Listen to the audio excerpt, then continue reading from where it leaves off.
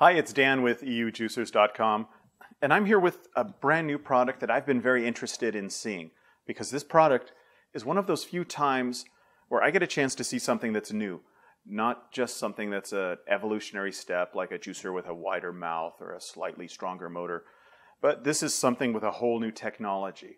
If you think back with juicing, used to be centrifugal juicers were the standard, and then in the 90s, the slow juicing technology came out with horizontal juicers. That was a whole new revolutionary step. Then verticals came out, something like that.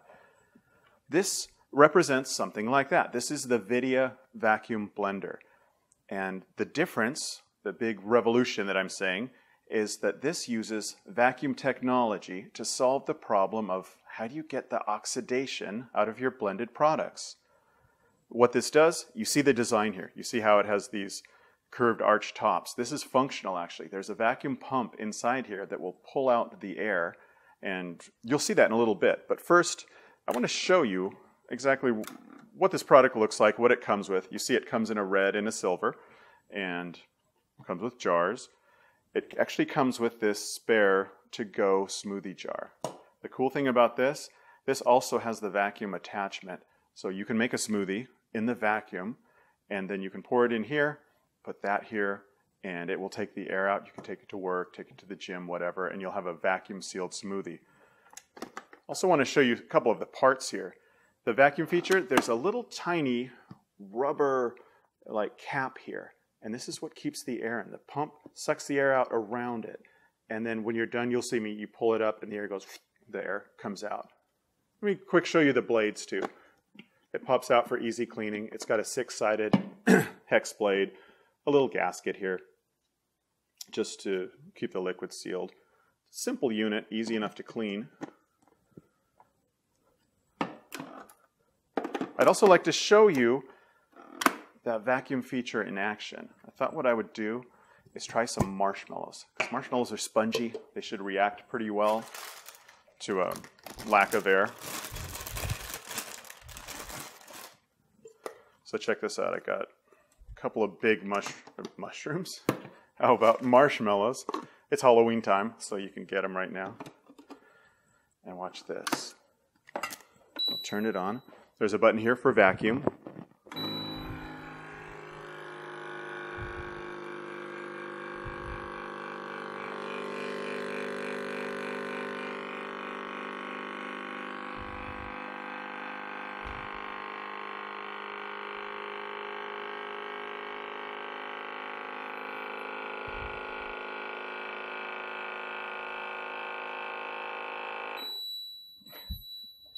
For a minute, it looked like it was going to explode. They were expanding so much.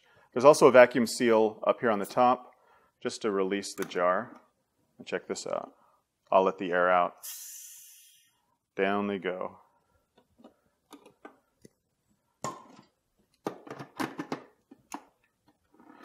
So it's a straightforward operation here. You see the controls. Just a vacuum button. There's an auto button. It just has one cycled program. You can also do fully manual. There's a pulse feature. You could press that, and then an analog dial to have variable speeds. Maxes out at 20,000 RPM, and it's 960 watts, which puts it between the ones at the department store. They're around 300 watts. The top ones, like Vitamix, those will top out around 1,400, 1,500 watts. So this product's positioned right in the middle there. And one thing I did want to say, this is really focused on people who need that oxidation function. So if you're making a lot of smoothies, or if you're doing raw foods, things like that, this is great for that. I wouldn't use this personally to make things like nut butters or make flour. It's not really designed for that. I'd leave that to a Vitamix, or personally a nut butter, I'd make that in a horizontal juicer. So that's a first look at it, and I'm going to do some tests right now with some different produce. I brought a lot of things here, maybe starting with apples. So I'm going to try a little test here. Actually, 3 little tests with apples, tomatoes, and bananas. I'm going to put 1 apple in each blender with some water, because you need liquid to blend, and try it with and without the vacuum function. I'll use this guy without the vacuum. And theoretically, what should happen is those fibers should expand. Should be enough. Fibers should expand during the vacuum process, which means it should make a more smooth, consistent result from the blending. In theory, anyway. So we'll see. Let's put it in action.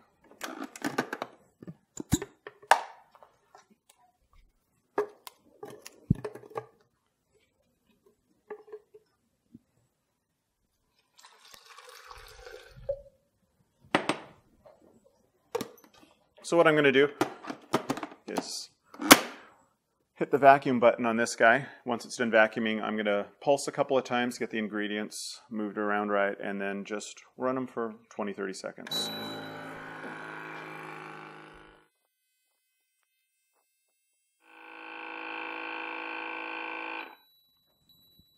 You'll notice it ran a little longer than with the marshmallows because there's more air to pull out of this jar here. So a few pulses.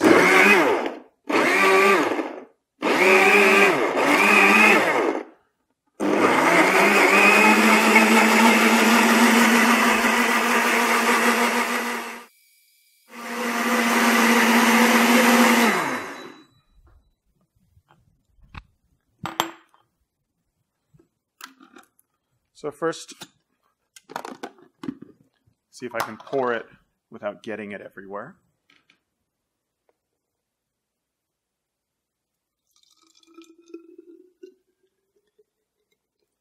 This is the one without the vacuum. Again, it's apple and water. We've got to release the vacuum air pressure.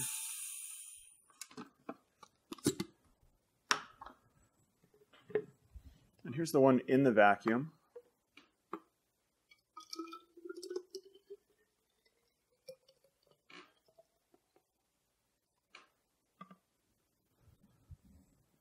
It's definitely smoother to pour. What I'm going to do now is move on to the next. Set these aside and let's watch. Let's see if these oxidize. Because typically it takes a few minutes.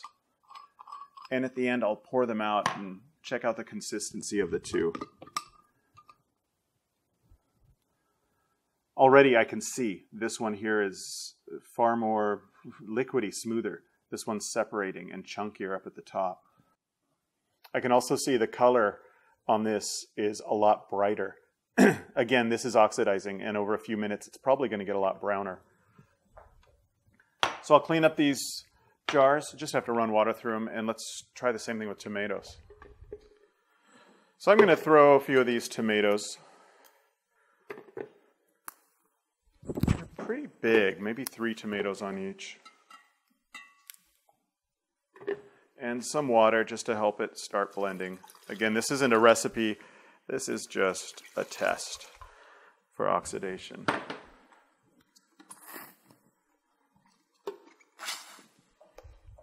Again, non-vacuum side here, vacuum side here.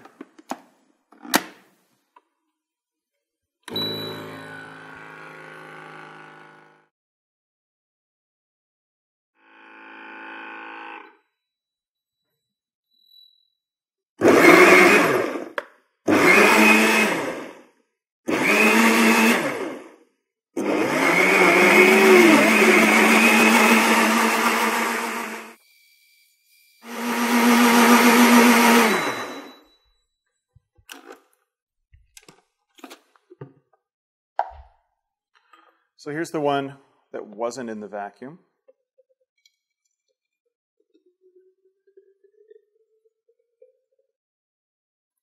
I do notice a lot of air bubbles, a lot of foam there. Let's see how the one looks in the vacuum.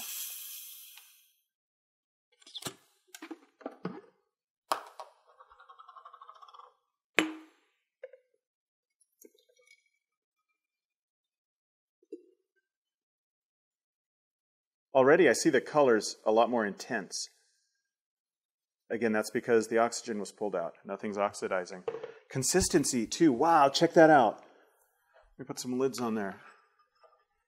This one on the left looks really white because there's lots of tomato particles still floating around. Like I said, the vacuum expands the fibers, so it makes it blend a lot more smoothly. Yeah, there's a huge difference on this. We'll get some detail shots so you can see that.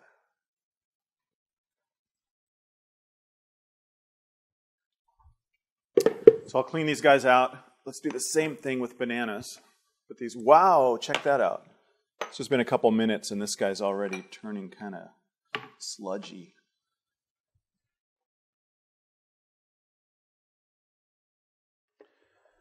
So now the last oxidation test are bananas. I'm going to put 2 bananas and some water, again, just for ease of blending in each one.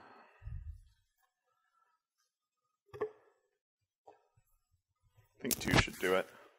And check out, you can see the tomatoes are already separating. Like, dramatically separating. While the vacuum blended one is just staying completely consistent and has a really rich color.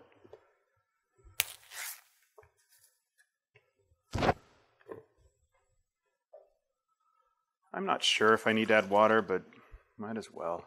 That might actually retard the oxidation a bit. Might be a little more dramatic without, but I just want to make sure it blends.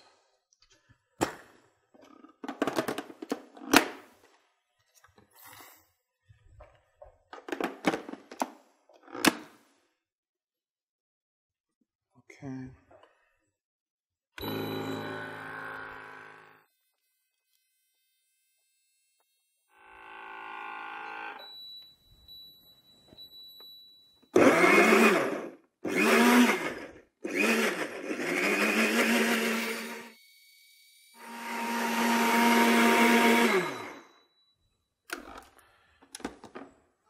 Those blended real fast.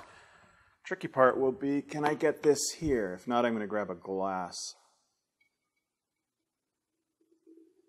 Interesting. It's like liquid glue.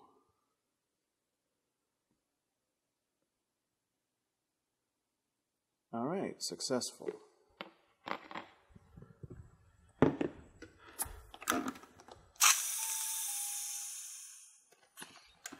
And how did this guy do? Theoretically, this one should be like a darker, more banana-y color. Oh yeah, this one's a lot easier to pour too, as I pour it right down the front. Notice the color and the consistency again.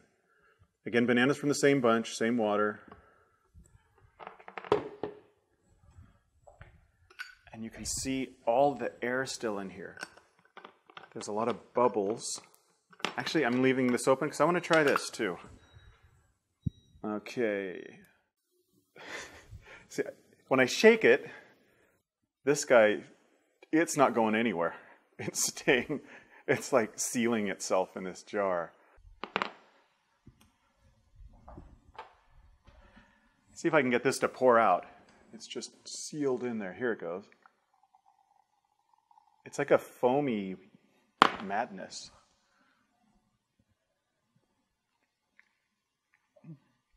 Foamy banana.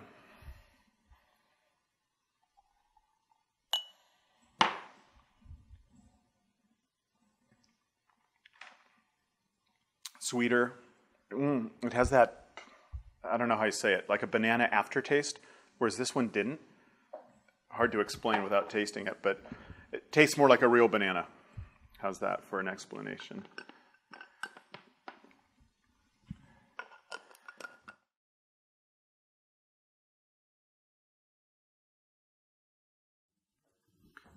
So finally, I'm going to try vacuum blending. I'm not going to compare, just one with a smoothie. What I'll do is just a basic smoothie recipe. I've got soy milk here. It's about 350 milliliters. Put in a handful of spinach. See how it does on greens. Put in a banana for some sweetness.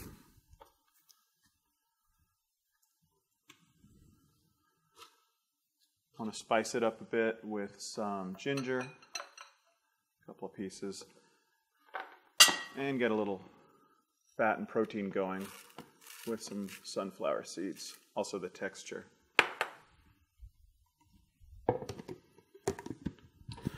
Hopefully I have enough liquid in there. If not, I can always add some more. I'm going to do the auto function. This has an auto blend. I hit this button, it'll vacuum, then it will do 3 pulses, and then it will do a certain length of speed. So let's see how that goes.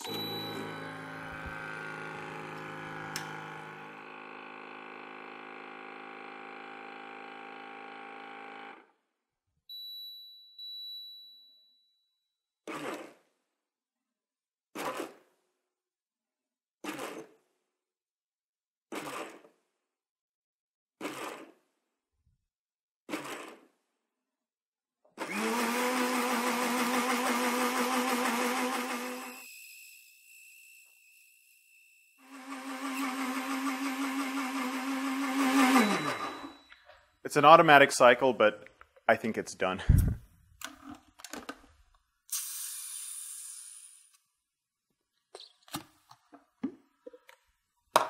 See how this looks.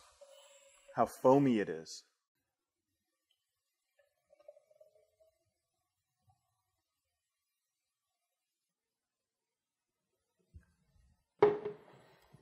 Now hopefully you can see this on the details. Absolutely smooth. Like, completely. There's no bits of spinach leaf, no chunks of ginger floating around in there. And I do want to taste it.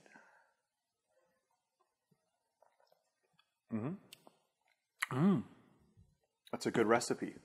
That ginger adds just enough, not too much. Yeah, that's really good. Super smooth, really sweet. And that's about it. Let's take a look. Let's see how things are going here. So here's the apples. It's probably 15 minutes later since I did that. So you have your choice of green apple or brown apple sludge. There is red tomato. Look at that, fully mixed. And there's pink, white, water tomato mixture. And bananas look kind of similar. There's smooth consistency banana, and there's, wow, banana paste, banana glue. So if you want to glue things together, you could use it for that. And that should wrap it up. I'm actually honestly pretty impressed with the results of the blender. If you want more information about the new Vidia vacuum blender, come to our website. That's at www.eujuicers.com. Thanks for watching. See you next time.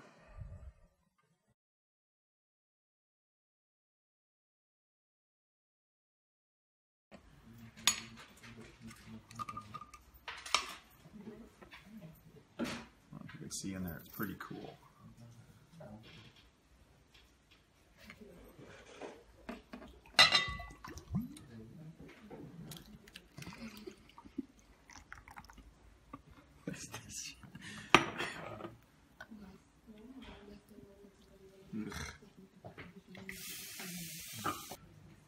Oh, this looks good looking in it.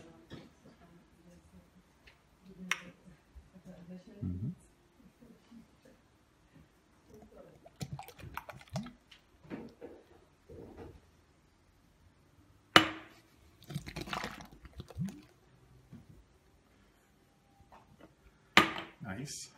I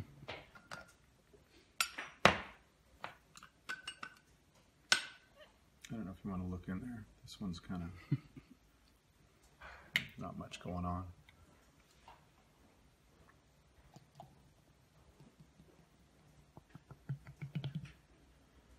Banana baby food.